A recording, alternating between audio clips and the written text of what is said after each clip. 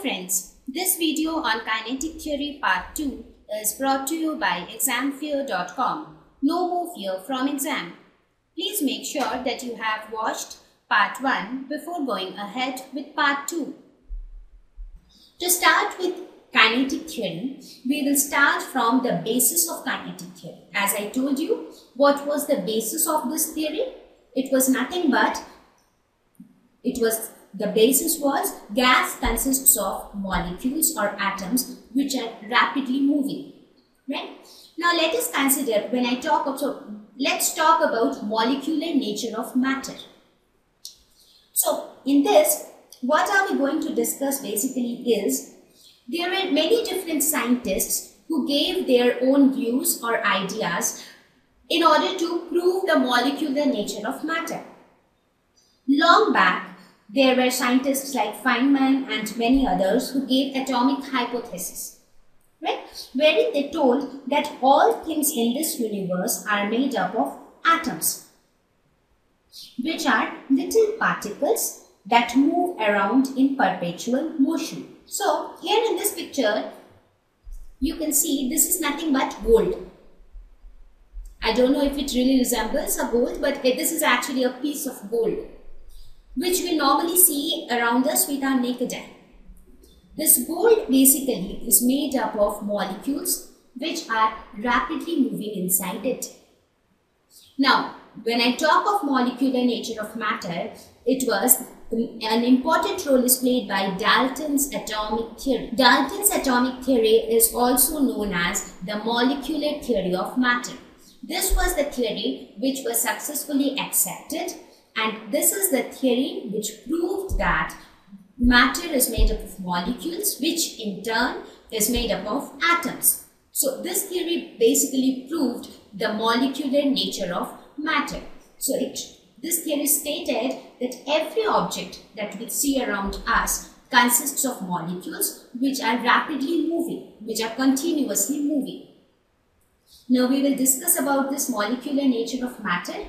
As I told you, when I talk of molecular nature of matter, the story started long back. I mean, if we see the history of this, we will see that it started with the atomic hypothesis, which was given by scientists like Feynman and many other group of scientists together. What did they say? They say that each and everything which we see around us are made up of atoms. What are atoms?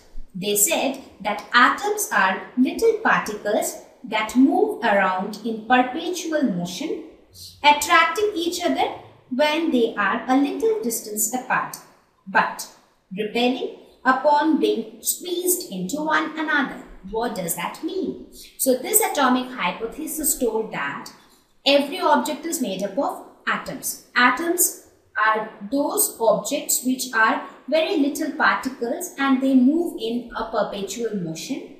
They have a property that if they are a bit distance apart, they will attract each other. But if they are pushed into each other, or if they are forced to be very close to each other, then they repel. So this was a special characteristic of atoms. So this theory came long back, which said all things are made up of atoms. Not only this theory, there was a law given by Gay-Lussac, that is popularly known as Gay-Lussac's law, which stated that when gases combine chemically to yield another gas, their volumes are in ratios of small integers. So what am I trying to show you in this slide is that not only Dalton's atomic theory was the only theory which proved the molecular nature of matter. There were several other theories given by different scientists which concluded the same thing. So one of them, and the oldest of them, was the atomic hypothesis given by Feynman and other group of scientists. One of them is the Gay-Lussac's law. Even Gay-Lussac's law concluded the same thing what the Dalton's atomic theory told. And also the Avogadro's law, which said that equal volumes of all gases at equal temperature and pressure have the same number of molecules. Now this same number of molecules is more popularly known as the Avogadro's number, which has a constant value, right? So I am not going in depth of these laws. What I just wanted to convey was that there were several laws which proved the molecular nature of matter. But here for us, Dalton's atomic theory was the law which proved the molecular nature of matter, and this molecular nature of matter forms the basis of kinetic theory.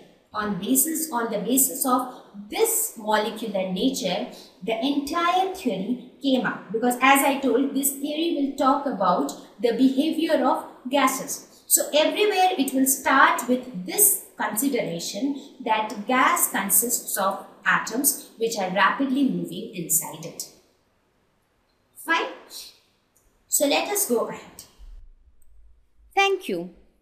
Please visit examfear.com to watch free educational videos, try free online tests, get the best quality study materials, study from the best tutors and mentors, and much more. Thank you once again.